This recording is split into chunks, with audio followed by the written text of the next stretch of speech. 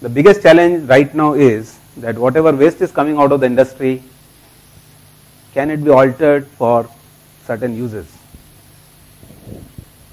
Now when you talk about the applications or industrial uses, unless you transform the waste in an activated form, it cannot be used. A good example of this is if I want to develop zeolites. Now zeolites are nothing but catalysts.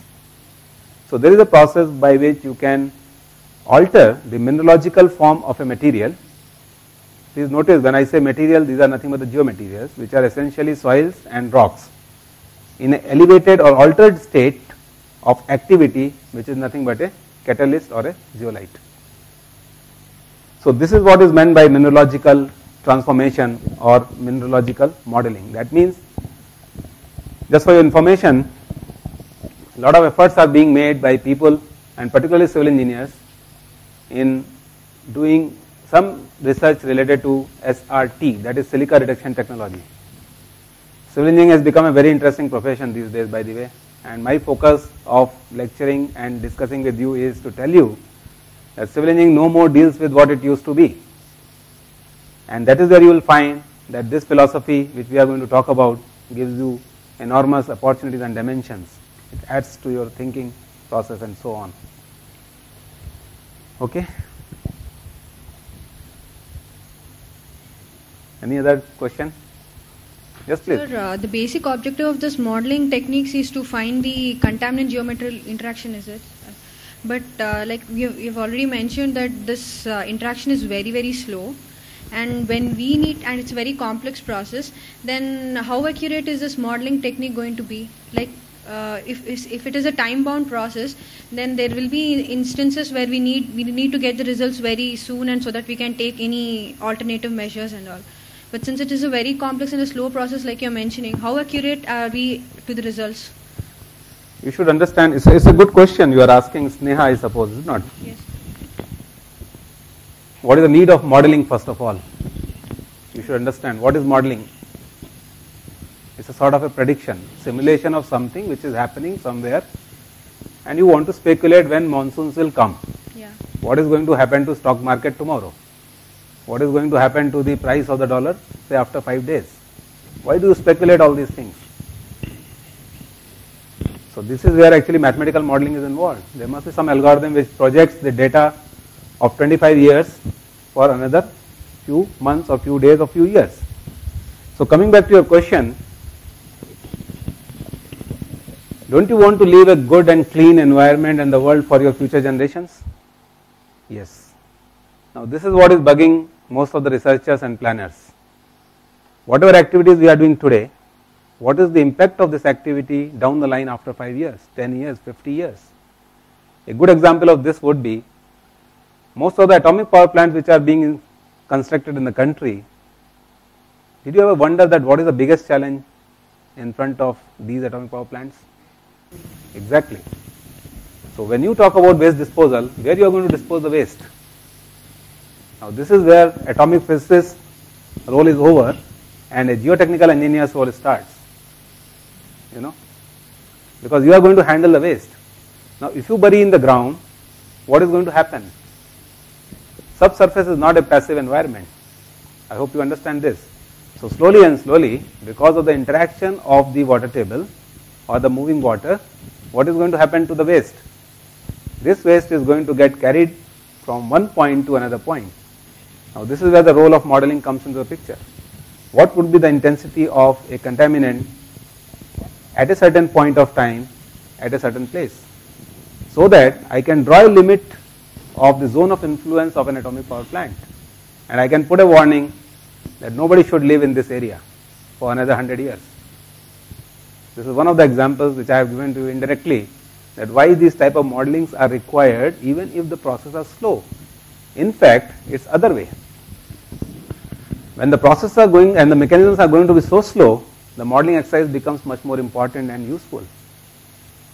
And this is where actually we take help of accelerated modeling. That means we like to accelerate a phenomena and we try to see what is the impact of this mechanism on the system. We will talk about these issues slowly and slowly.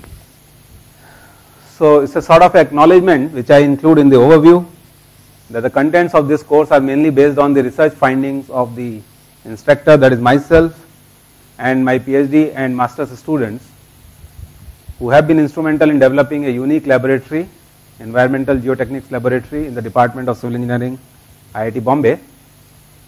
And you can visit this laboratory by clicking on this website, that is www.civil.iitb.ac.in/DNS/envigeotes.html. This is how the laboratory looks like. You will find most of the facilities and the instruments which we are using, and the studies which were done by the previous students and the present students. Their findings are being used for development of this course. You will notice that we have good facilities for determination of thermal properties of the geomaterials, soils, rocks, admixtures. Admixtures are, I am sure you must be aware of what are the admixtures. These are nothing but pozzolans or the cement, silica fume, fly ash, gypsum powder, and so many things. We try to characterize these materials for finding out what is the heat of hydration, what is the heat, how heat migrates in these materials. Another new concept which we are working on is the determination of electrical properties of the geomaterials and the pore solution. Pore solution is the chemistry part of the geomaterial, that is what type of chemicals which are present in the pores of a geomass or a geomaterial, that is soils or rocks. We talk about the electrical resistivity, dielectric properties and all, and based on this we try to characterize the material. We deal with fly ash and cenosphere characterization, which is a form of a waste which is coming out of the industry. Another new subject which is being pursued by my research group is characterization of unsaturated soils. I will just give you a bit of idea about the unsaturated soils. Seema is working in this area, your senior, so whenever you get time you can talk to her and get appraised. I will try to give you a bit of information on unsaturated properties of the soils. This is what you have been asking, Sneha, detection and migration of contaminants in soils and rocks. So this type of modeling we have now, I would say, mastered, where we simulate contaminant transport in porous system. Though it is very, very slow, but we can augment it, we can accelerate this process, and we can study how contaminants are migrating from one point to another point. Then we study the simulation of environmental influences on soil properties. That is, you were asking about this question, Shiv Prakash, about the humidity and temperature. So we can expose the material to certain humidity and temperature, and we can see how the properties get altered. Determination of volumetric moisture content of soils. This is a new concept in geomechanics, where we do not rely much more on gravimetric moisture, a conventional way of finding out the moisture by oven drying method. Rather, we try to find out what is the amount of moisture which is present in the pores of the soil, that is at the pore volume level, without disturbing the matrix of the soil. And there are a lot of studies going on the hydraulic conductivity of soils. You are most welcome to, those of you who are from IIT Bombay, you can visit the website, you can come to the laboratory directly, and those of you who are from the remote center can visit the website.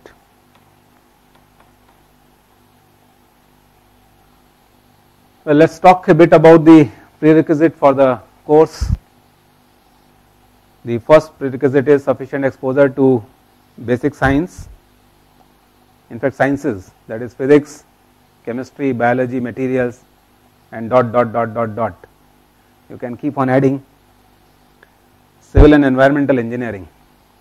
Anything which comes to your mind after hearing me after 40 minutes, what else should be added as a prerequisite for this course? This is a requirement of CDEEP that I should include a slide on prerequisites for this course. So I could write only this much, and I need your ideas to complete the slide. Bindya. Geology. Well, that's also a, I am sorry, I have ignored geology.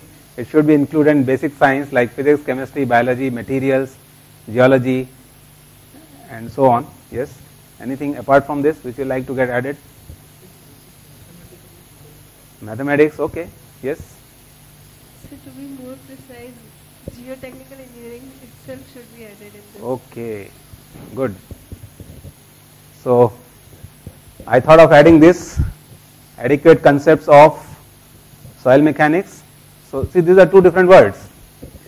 One is the sufficient exposure and another one is adequate concepts of soil mechanics, rock mechanics and geotechnical engineering. There's still some space is left, so can you suggest some more prerequisites here?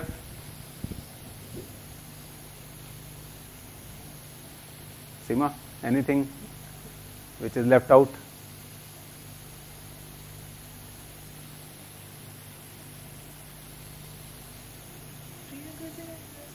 Thinking should be broader. Oh, you have read my mind.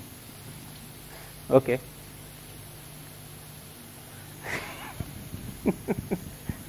So, an inquisitive and thoughtful mind is the first prerequisite, in fact. What else? Believe me, she has not seen the slides when I was preparing.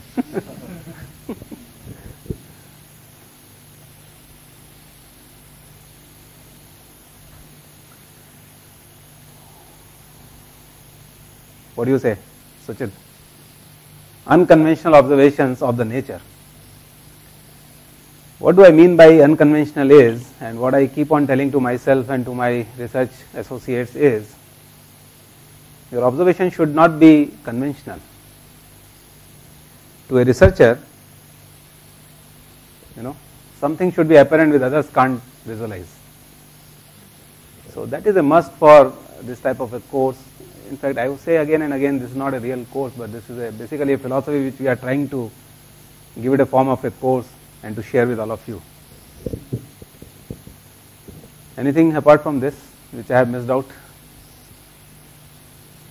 Sneha?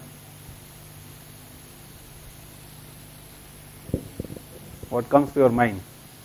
Foresight or vision. Okay. Foresight and vision, okay, all right. Anything else?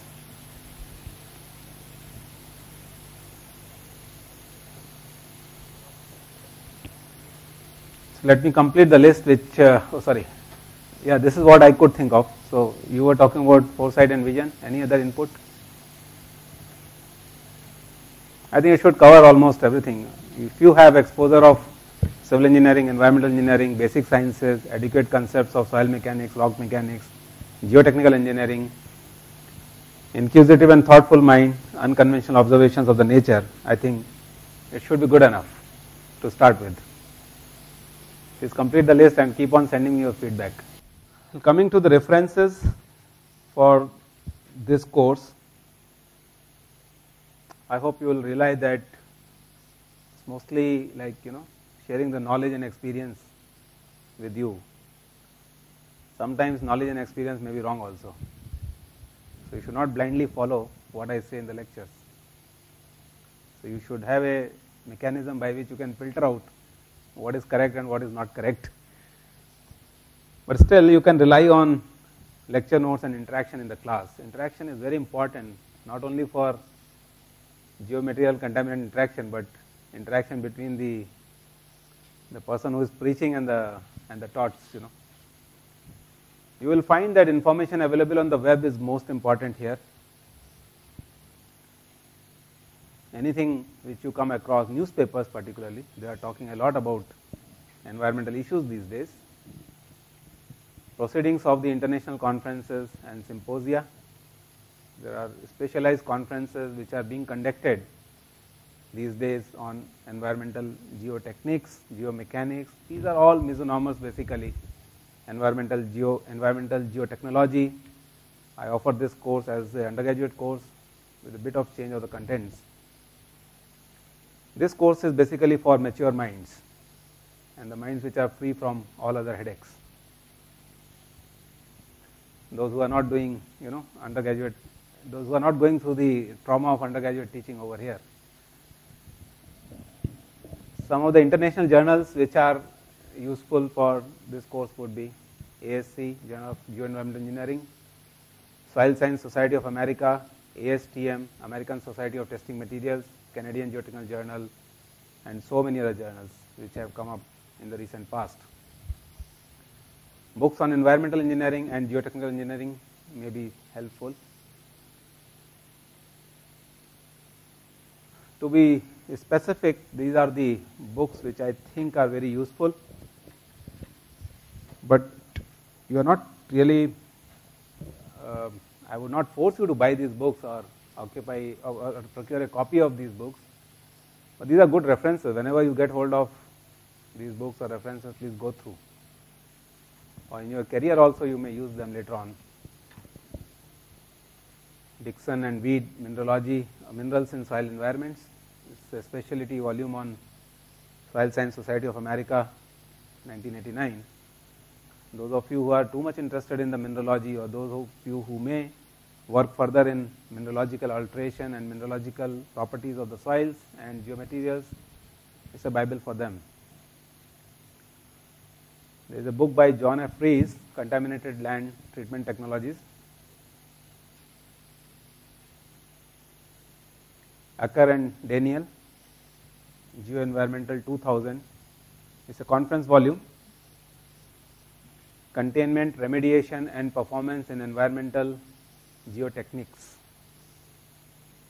As I said, people are using these words very loosely. Geotechnics, geomechanics, geotechnology, and so on. The essence is same, the cover is different. Another good book which has come in the market recently is by Hari and Krishna, Geoenvironmental Engineering, Site Remediation, Waste Containment and Emerging Waste Management Technologies. But you will find that these books are mostly, specific on a certain topic. Like this book is mostly on geoenvironmental engineering, site remediation, waste containment, and whatever management technology should be evolved, and so on. There is another book by Ovis and Khera, Geotechnology of Waste Management, second edition. This book normally talks about more into the waste management techniques.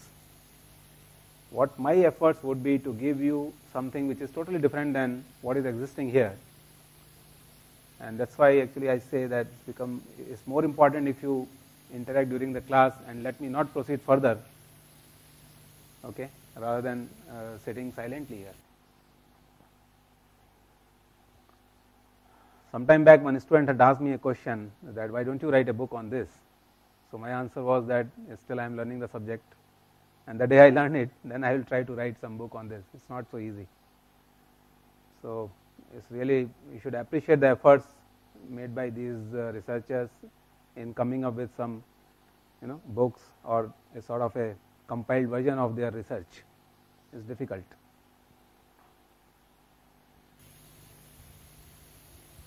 The topics and syllabus would be something like this: general principles of the subject, which takes almost 3 to 4 lectures to clear what are the basic principles behind this topic or the subject. Introduction, what we have discussed is half of the introduction covered for the topic. Nature of soil and environment. This is something interesting. It gives you a new vision to understand how soils can be treated, and they can be given their due weightage, particularly when they are taken out of the environment or when they are lying in the environment itself, or when they are forced to interact with the environment, which happens to be very aggressive. There is another word which normally we use, aggressive environment. So aggressive environment is nothing but an environment which is having everything of extreme humidity, extreme temperature, extreme chemical flux, extreme radiological activity, and so on. Clear? So this is where we say that this environment is very aggressive, not conducive to mankind.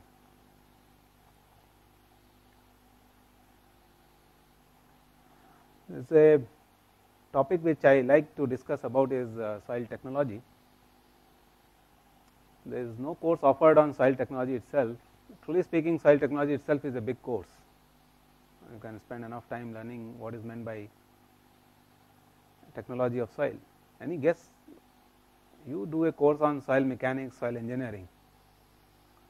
So what should be the difference between soil engineering and soil technology?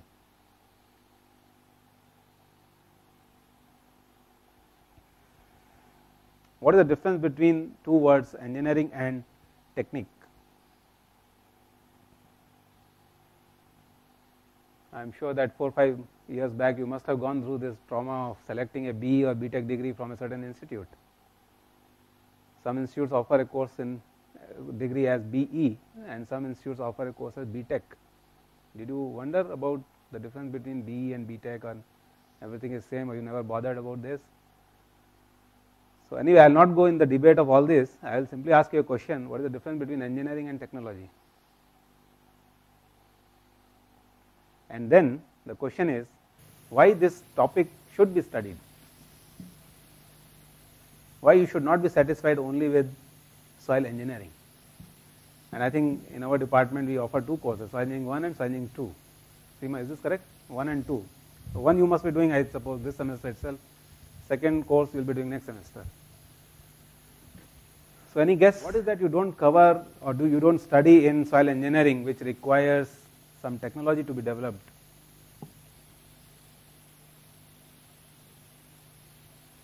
In day-to-day life, how would you classify engineering and technology?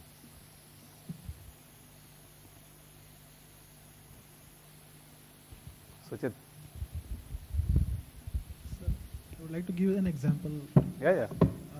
Suppose a car is there. So a car, what are the basic parts of the cars? That is nothing but engineering. But some advances which are there in the car, or some advanced cars, so that is nothing but technology. So we are studying some advanced techniques, not only the basic principles.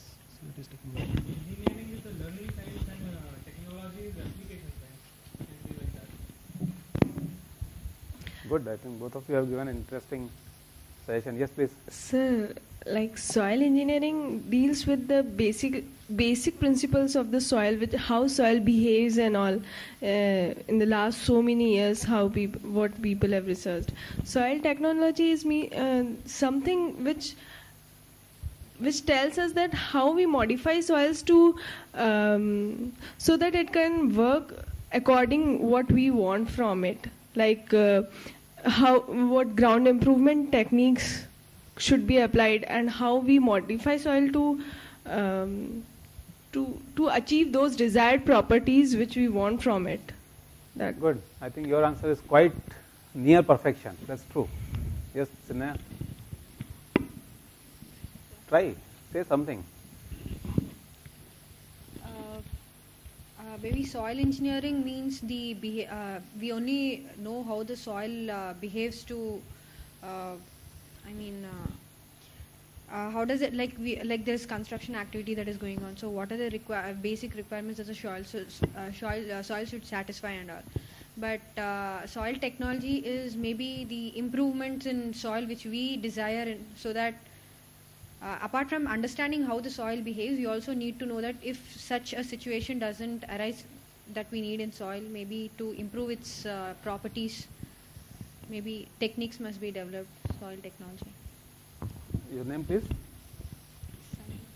Your name, please. Yeah. Please try. You want to say something? Sangeeta. Yes, please. Yeah. So maybe engineering is it's a branch already which has been already studied, already it's there. Some difference has made. Its upgradation is not made. But technology is a science where its upgradation is required in further future references.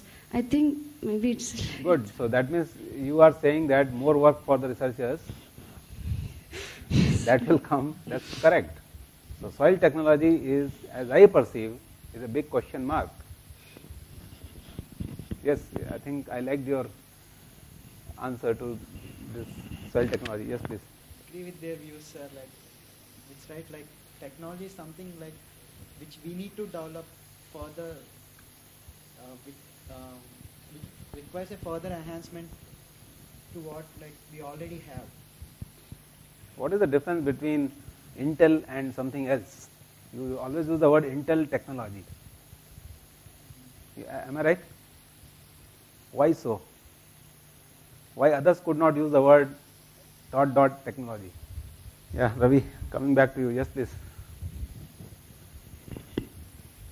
So, what I personally believe is like soil technology is like something improvement, like so that it will be useful for the future generations. Something which will be helpful for them, like an extension to the engineering, soil engineering.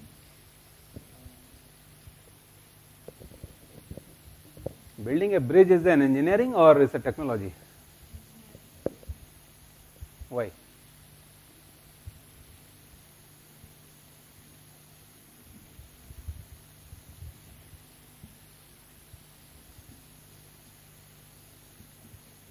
So the moment you ask a question why, that means most of the ingredients are not there and you are looking for something which is missing.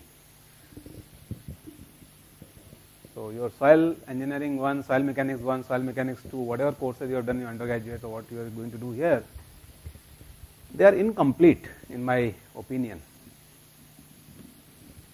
Do you agree with this? What's your name? Sorry? Binil. Yeah. So what is incomplete? Already the idea is there. You have to face the upcoming problems also. Like?